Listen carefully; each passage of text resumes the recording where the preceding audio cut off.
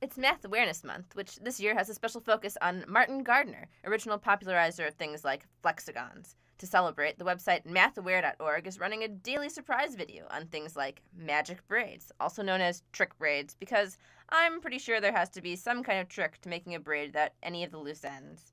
And technically there is, because although trick braids appear to be braids, they aren't actually braids at all, since you have to do twisting movements at the bottom rather than continuously braiding the strands downwards. So it looks like a braid, but really you're cheating and using some moves that aren't allowed. The classic trick braid that everyone seems to talk about looks like a 3-strand braid, and it's about as cool as a 3-state trihexaflexagon, which is pretty cool for a while until you start to get bored and wish that it would do something else.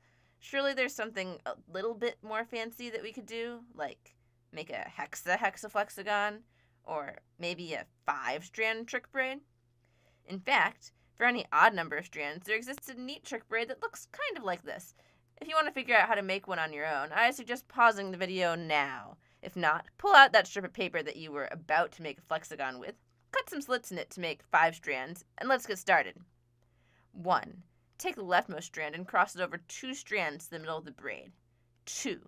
Then take the rightmost strand and do the same thing, but you have to cross left this time since it's on the right.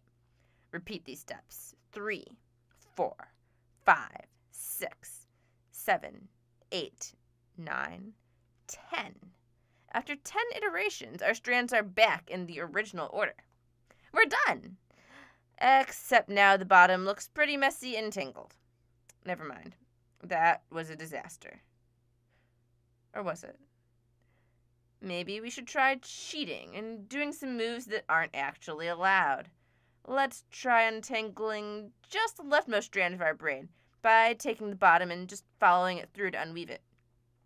Through here, and over here, and the whole thing is untangled? Now that's magic. But if you're inclined to believe it's not, here's something to think about. Was the leftmost strand special? Or is something else going on?